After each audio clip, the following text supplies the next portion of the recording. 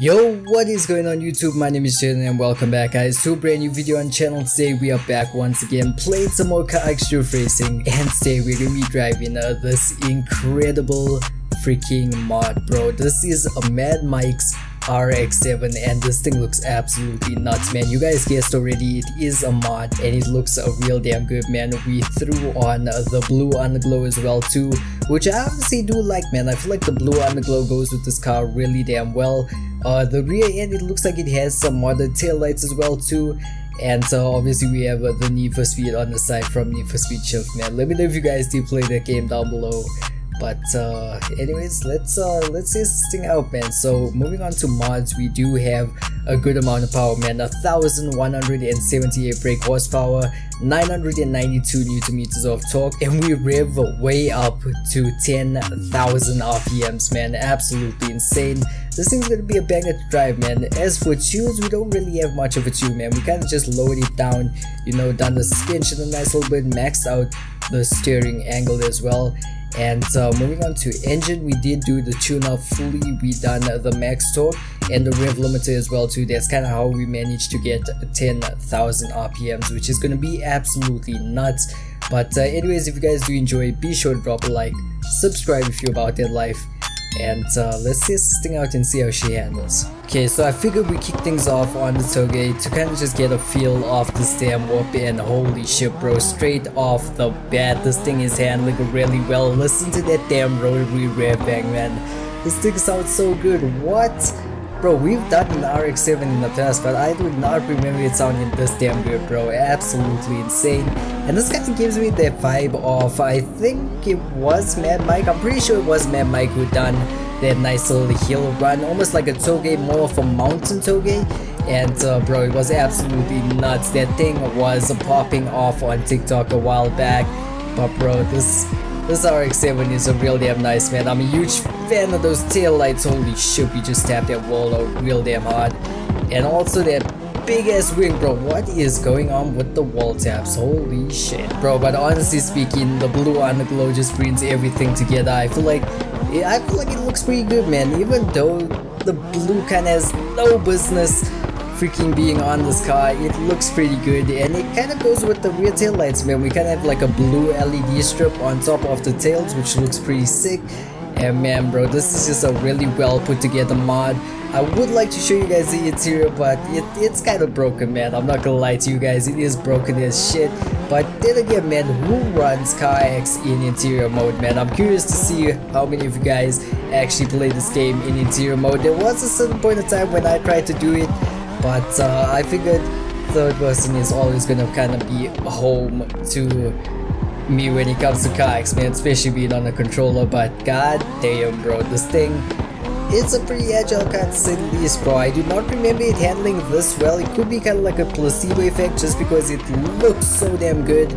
But oh my god, dude, it looks real damn good, bro. This is gonna make for one sick thumbnail. Oh, look where you're going, man. But bro, this thing is just so freaking insane. You can kind of see those damn air filters sticking out of the front end as well, which is, it's pretty cool, man. Pretty sick. And also the damn rotary sound revving all the way up till 10,000 RPMs, man. You can just hear this thing rev banging down this damn hill climb. And honestly speaking, man, this is just probably one of the best mods we've tried out on this game, man. Looks wise, handling wise, it's so good. And it also doesn't look bad either, man. Holy shit, I know I'm kind of fanboying about the looks, but you know, Mad Max RX7 is a really good looking car, man. And seeing it as a mod in CarX is just, it's so sick, bro.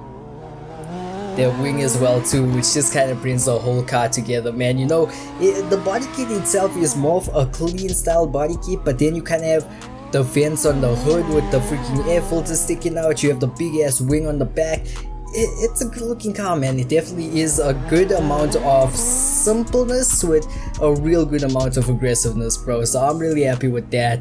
And god Damn bro, look at that. One thing I do not miss however about CarX is the fact that obviously when you come out of a race you do have to reinstall the body kit each and every single time, man, which is not fun to say the least, bro. I'm clicking the wrong damn buttons. But anyways, if you guys do want to find out where your mods are, just head over to body kits and it should be kind of like a white car on the side and that will give you your damn body kit, man. But real quick, while we are still in here, kind of want to do some tires. I feel like they would look real sick. We have the Speed Hunters looking tires and I honestly cannot really read these, man. I think these are Toyo tires or Yamahas, bro. I think these are the Toyos. Okay, that looks sick. As for paint jobs, it seems like we have a different, oh okay, so this is if you don't want the actual wrap. If you just want the nice little body kit, obviously the Nito, however the hell you pronounce it, stays on the rear wing as well too as the banner. But I can see a lot of people making some good looking damn wraps for this car, man. But obviously it's my Mazda RX7, we are gonna keep the damn wrap on as well too. But anyways, I think that's all that we need to do for now, man. Let's hop straight into the second drift track of today. Okay, so for the second run of today, we are running some Springstone and we did enable the damn rain mod as well too. And bro, let me just say the damn underglow with the reflections when it is raining on this game looks so damn sick. Holy shit, we are carrying a lot of damn angle through that damn corner right there.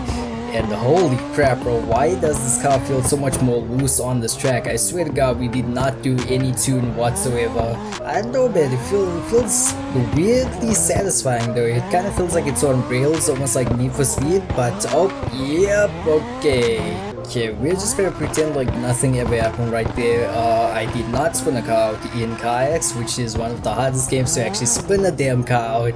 Holy shit man, okay, what a way to kick off the damn track bro. But honestly speaking man, this thing does feel a lot different on Springstone compared to Kami Road bro. For some reason it feels a lot loose but still agile in a sense, man. And I do know for a fact that the rain does not actually change the handling of the damn cars in this game. I kind of, you know, done an experiment, turned it on and off and it felt pretty similar, man. So I don't know, let me know down below. We have been having a lot of damn updates for the Kino mod, so maybe it did change the physics, man. Maybe it did, but I highly doubt it, bro. I definitely do, but holy shit, dude.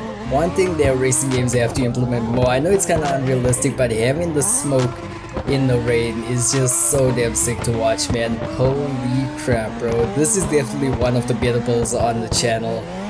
And I feel like the replays just kind of do such a good justice with these good looking mods, man. But anyways, across the damn line.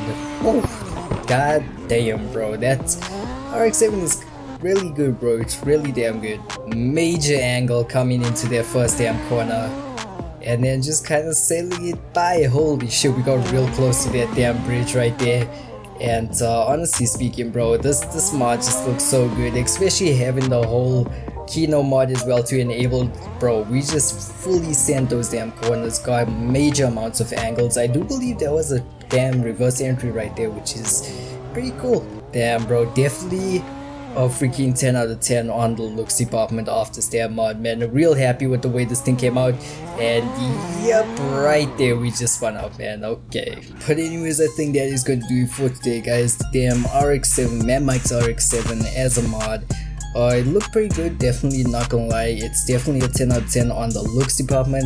Handled like a normal RX7 would in CarX, bro, so I was really happy with that as well too.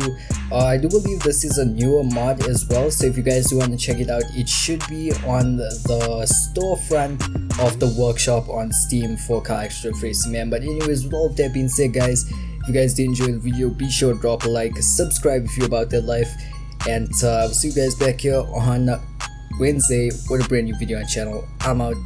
Peace.